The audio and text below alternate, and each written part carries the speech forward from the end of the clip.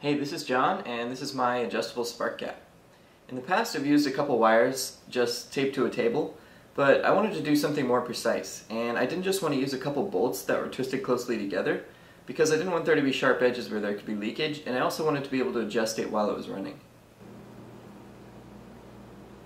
As you can see, it's mostly made of wood, and on this side I have an adjustable base which has a bolt mechanism I can turn to precisely adjust the spark gap distance.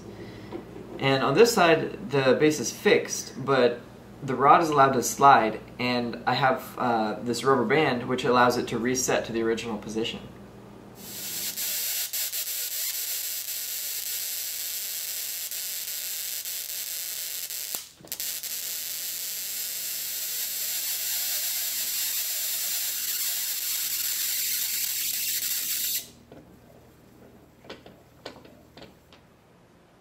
Okay, so the rods are 1/4-inch aluminum, which I've used a grinder and sandpaper to smooth out the ends, and they're just clamped on with zip ties, so they could easily be replaced with another type of material or a thicker rod.